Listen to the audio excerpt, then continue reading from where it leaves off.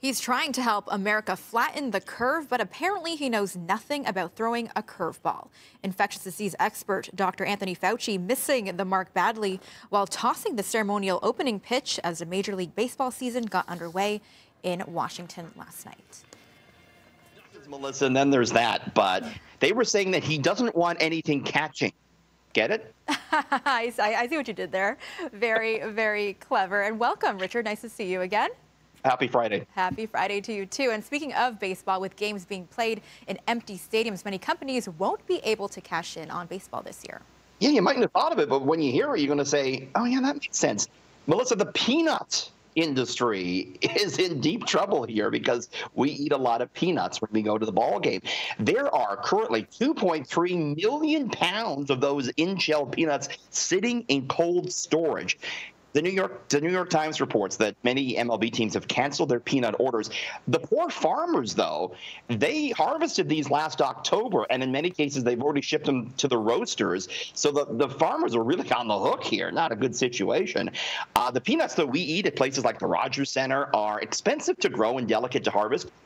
They don't usually turn them into peanuts. They use other peanuts for that. But, Melissa, we have seen demand for peanut butter skyrocket during the pandemic. So the farmers are hoping to break even by maybe turning some of those nuts into peanut butter. So that's kind of not a very good, not a good opening day for the poor peanut farmers. Got to mention the odds. What are the bookies thinking about the Jays, Melissa?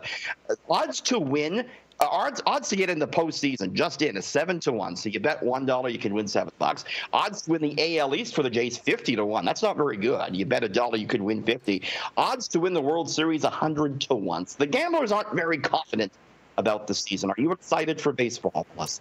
I am excited. You know, it brings back again some normalcy in our lives to be able to see some sports on television again while we can't actually go to the games.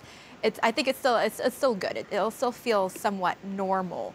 In a sense. Everything will be right with the world this evening when we're watching baseball, yeah. Yes, indeed. Now, thousands of non-essential stores have been forced to close during this pandemic, but that doesn't mean Canadians have stopped shopping, Richard.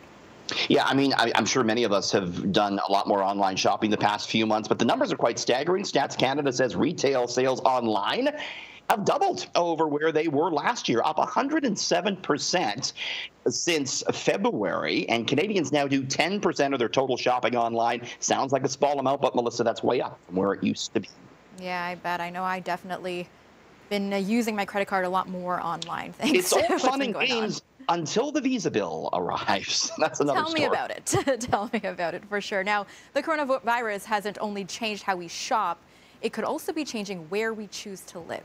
Is the condo craze here in Toronto over?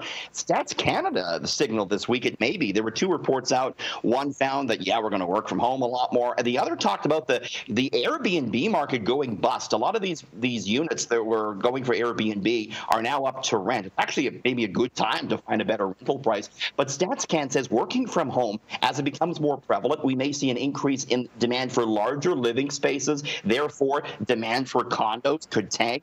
And, you know, if you don't have to go into the office, a lot of people will be perhaps looking for homes further afield outside of the city. Melissa, you and I are back just after 6:30. Very interesting stuff to talk about. The New York Times published this morning a new article on UFOs. No conspiracy here, but a lot of interesting facts, and we're going to talk about them after 6:30. Very, very cool. Well, thanks so much, Richard. We'll see you then.